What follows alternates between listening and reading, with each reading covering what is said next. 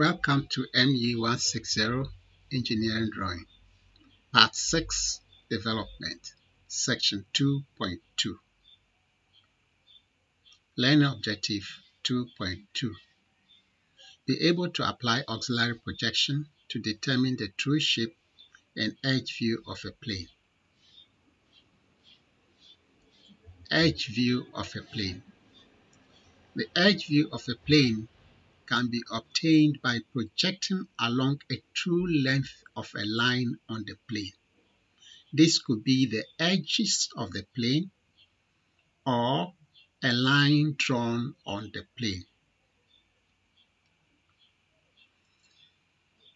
Take the example of our rectangular plane ABCD. Projecting on from the left side of that, which will yield the left side view. If that view is a vertical line, then AB, that will be the edge view. And that will imply that AB, the edge AB, is a true length because it is in direction of the vector, the projector, and therefore will yield a point view.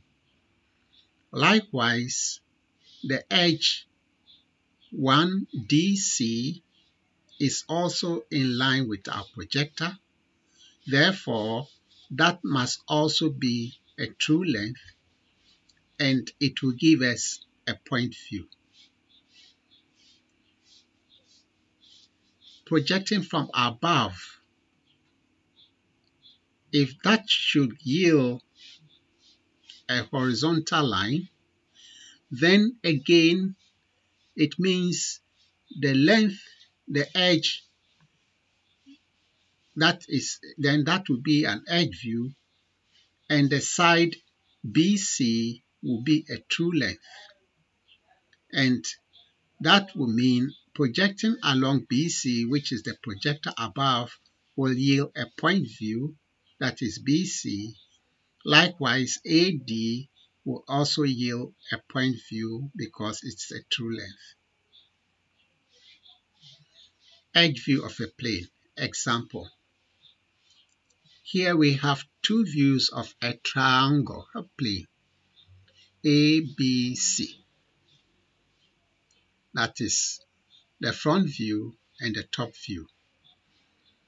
Now, looking at this, if the edge view of the plane, of that plane, is required, let's first look at the edges if they indicate a true length, any of them. Taking the front view, AB, and the top view, AB, none is a true length view. Likewise, AC in the front view and AC in the top view, that is also not a true length view. Then we pick the length, the edge BC in the front view, BC in the top view, that also is not a true length view now, which means we cannot use the projection along any of the edges. Therefore, we need now to draw a line on the plane on any view and find the corresponding true length of that very line in the other view. So here we pick our front view and draw the line AD, D being on the edge BC. Now that line is horizontal. We determine the point D on the plan by projecting from the front view D point to identify the point D on BC on the top view and drawing the line AC. Here we now have AC on the plan being the true length. Therefore, if we project along AD, which is a true length belonging to the triangular plane, then we expect to obtain an edge view. And since that is inclined, then that must be an auxiliary projector. Therefore, we need a mutual view of our plan, which will be the front view, and a mutual projector projecting from our plan to obtain the mutual view in that direction. Then we need to introduce our XY reference plane at a convenient location. Here, XY going through the point C. Therefore, the point C is 0 on the XY, but the subsequent point A, B, D are positive based on the direction of the mutual vector MP. Now we introduce another reference plane X1, Y1 perpendicular to AP. And now we start by our projection of points. Picking point 1, projector C, on the plan according to AP, then we look at its respective distance on the mutual view with respect to XY. It is on XY, therefore it is 0. Then the next point here is point A, and then we go to the mutual view and look at the point A, its distance from XY, and it is positive.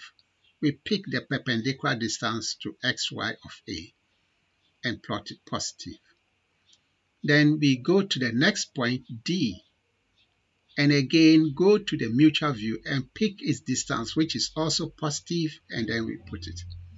Then we could also come with a point D, which is at the same distance as A. Therefore, if the construction has been well done, these should all lie on a straight line.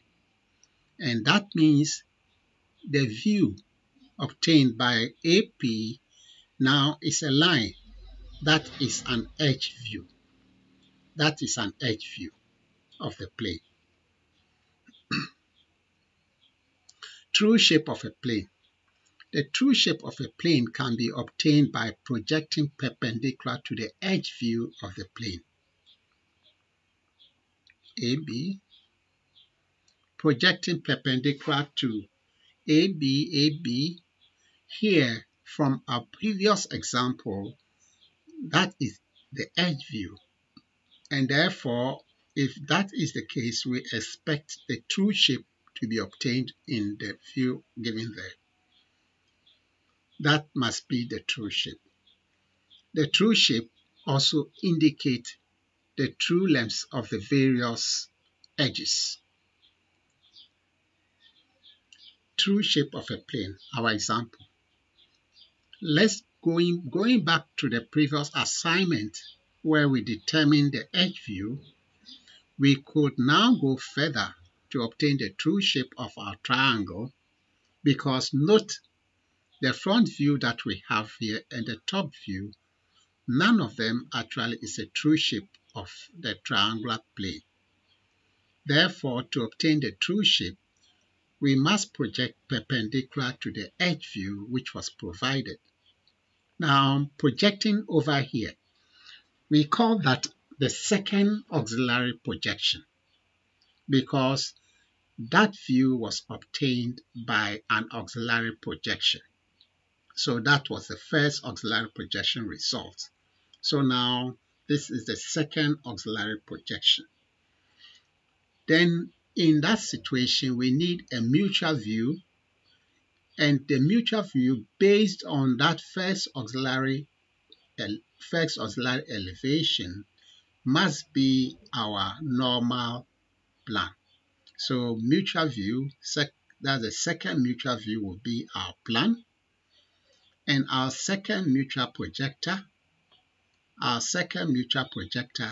must be in the opposite direction of the first auxiliary projector AP. Now, introducing our XY reference plane with respect to Sec2 MP, it's going through C. Now, which means points to the left of XY on the plan are positive because of the direction of 2P. Right. So the point C is 0. The rest of the points are positive.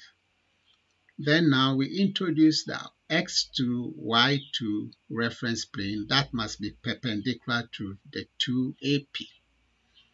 Then we go in for our projector and project the point C. Now when we look at the mutual 2MV, we note that the point C is on xy, therefore it's 0.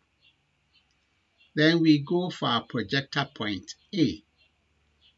A over there, and we look at the 2MV view, we see it is a positive distance and the furthermost point from xy. So that is there.